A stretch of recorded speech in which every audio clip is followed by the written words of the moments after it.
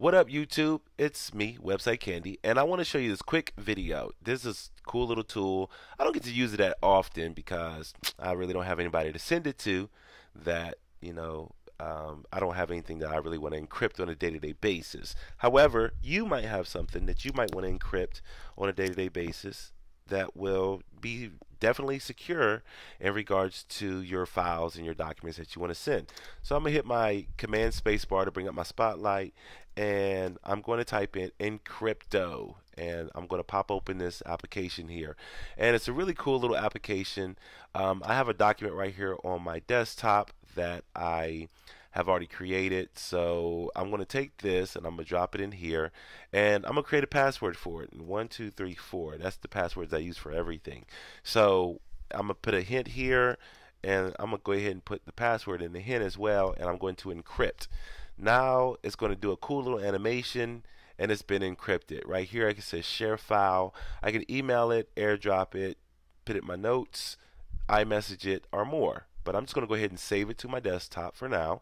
And it's already got a name right there. I can name it whatever I want to name it, and I'm just going to hit save.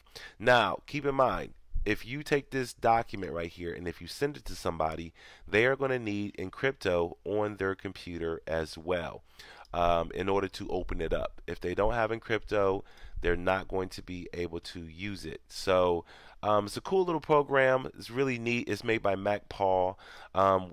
MacPaw makes a variation of all kind of different little apps and everything.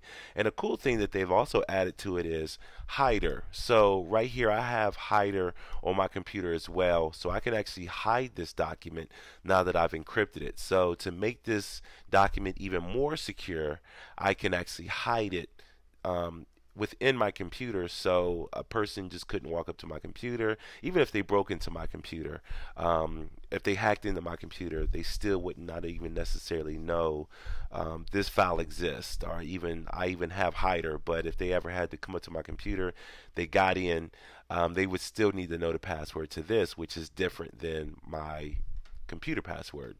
So pretty cool tools. Check out MacPaw. They have a bunch of different tools. I also use Clean My Mac from them. I use Gemini in reference to the duplicates as well. They have a bunch of great, awesome stuff. So check it out and let me know what you think about it. All right. Bye bye now.